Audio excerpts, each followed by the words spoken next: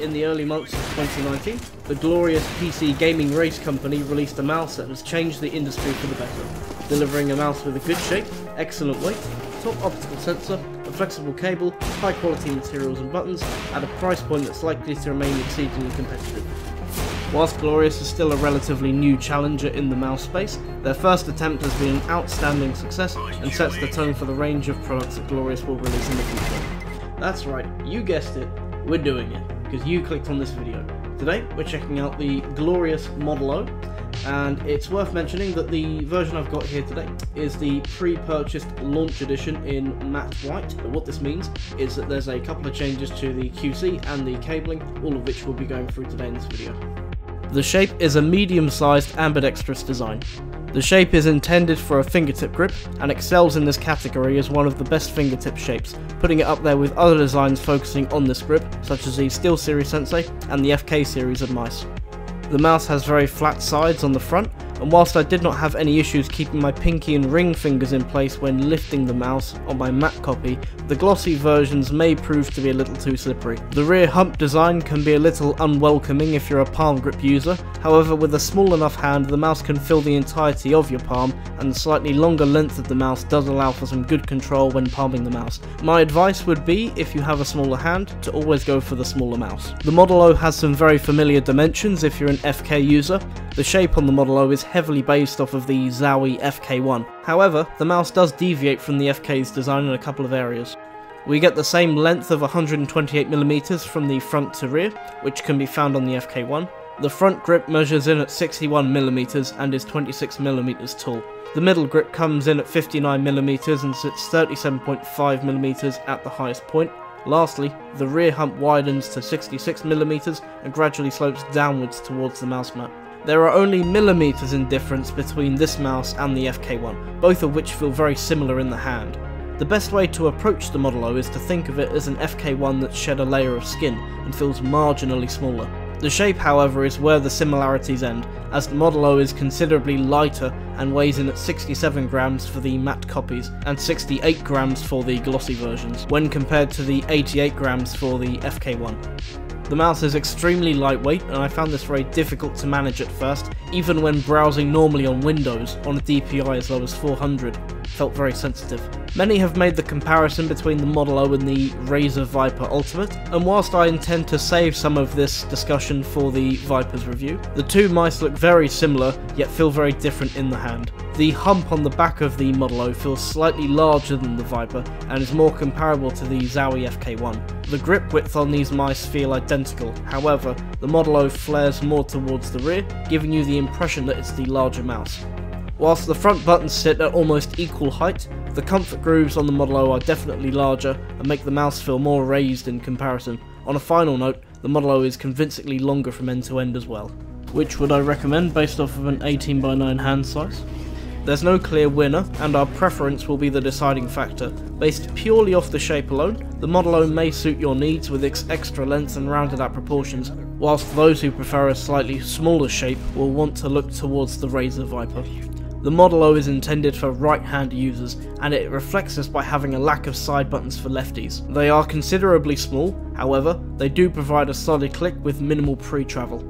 The top buttons are separated from the rear shell and are using Omrons as the switch. Again, very clicky and tactile, no complaints from me.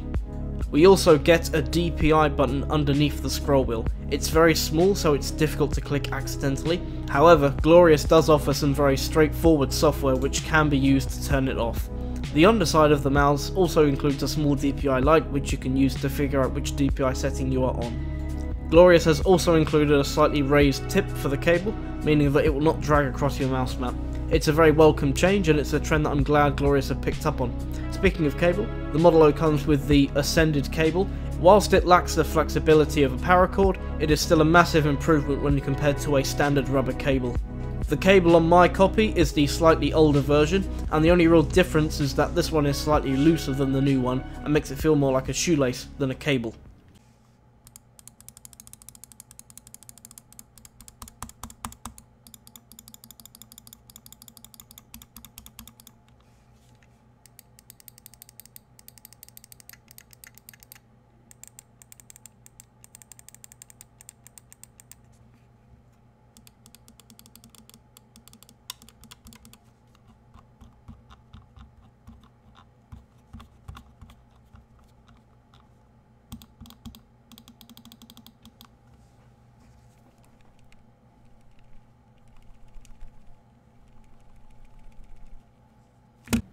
we have got some RGB on the mouse. It's worth noting that the white models of this mouse will reflect the lighting more than the black ones and gives us this really cool effect. The scroll wheel on the Model O is buttery smooth and silent. Middle clicks are rather firm, but nothing I would call an issue.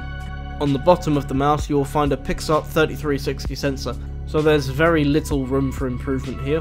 The sensor implementation is also very good, and there also does appear to be some grooves around the sensor itself. However, I'm not quite sure what the purpose of this is. If you have any ideas, then please let me know in the comments.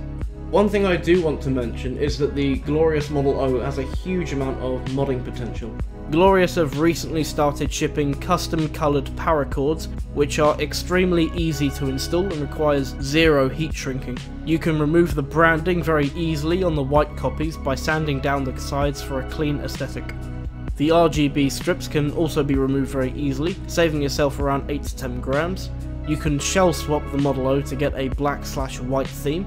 If you wanted to keep your Model O with Glorious only products, then they've recently released these grip tapes which you can get for the Model O and some other mice too. Want to make this thing wireless? No problem. Grab yourself a G305 PCB and whack it in there. Literally, the sky is your limit with this mouse. You will struggle to find a mouse in the same price point which has the same level of accessible mods and versatility. I've also included a link in the video description to some of the mods you can find in this guide. Need the gun, you cunt!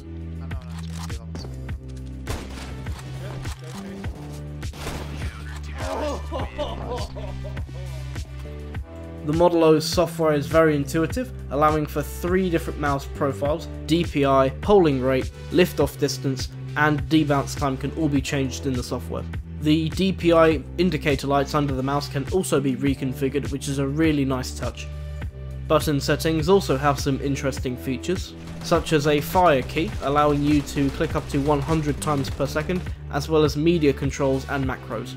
Unsurprisingly, your RGB settings can also be changed, with some notable settings being the Glorious mode, which cycles colours from the top to bottom of the mouse, and the Rave mode, which if left on the highest speed can make your mouse look like it's having a seizure. The clicks on the side buttons are solid, same with the mouse 1 and 2. Omrons are great for players looking for sharp and snappy sounds, and are considered to be one of the best switches on the market. Shell strength is solid overall, with weaknesses only to be found in the bottom plate. Everywhere else on the mouse feels solid, perhaps with the exception of the side panels. As with all honeycomb mice, the shell will expose the mouse's internals. However, sweat and debris should not affect the lifespan of the mouse, as the PCBs are coated. Button wobble is present on mouse 1 and 2, however it should not affect you whilst you're in game. The older copies of the Glorious Model O are also notorious for being able to activate mouse 4 by pinching the shell.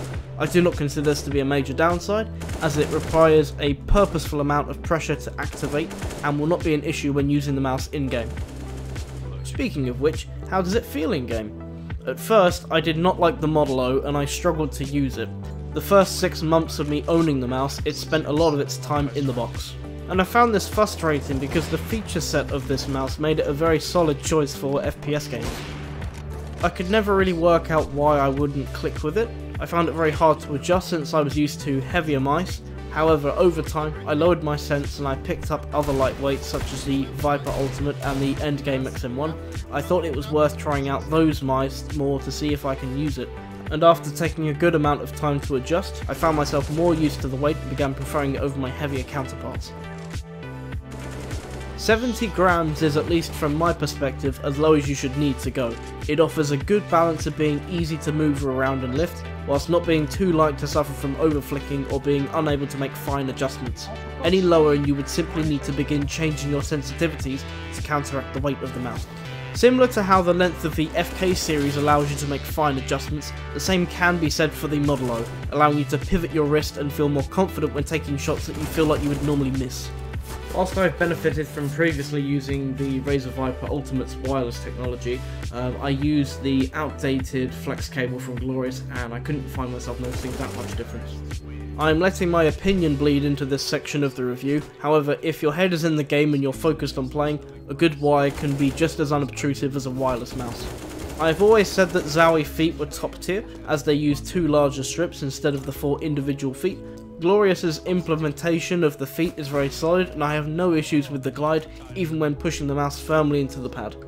There is a lot to like about this mouse, and if you're someone that's interested in picking up a lightweight mouse without needing to compromise on overall size to achieve a lighter weight, then the Model O could be your endgame. It's definitely worth experimenting with if you're familiar with the FK shapes and are looking for an upgrade. I don't normally mention price in my reviews, however the mouse is feature rich and performs extremely well for the money you pay for it. That being said, lighter mice may not be to your preference and you will require some time to break in if you're used to anything that's 80 grams or heavier. If you take away the nuances like the cyclic issues and the wobbly mouse buttons, this mouse is tier 1 and I expect it to stay on top, especially if Glorious releases an updated version or even a wireless copy. I've said it once, but I'm going to say it again, Glorious deserves all the praise they're due for their first mouse being this successful and competitive. If this review picks up some speed, then I might even consider getting my hands around a Glorious Model D, or even doing a Model O minus review and doing a follow-up. I'm going to leave a poll in the link below to let you guys choose the mouse I review next. I look forward to seeing what you guys choose, but until next time, take care, and hope to see you in the next video. If you're interested to see what's inside of here from an unboxing perspective, be sure to check out the unboxing video I did a couple of months back in the link below. And until next time, farewell. One thing I do want to mention is that the Glorious Model Ho...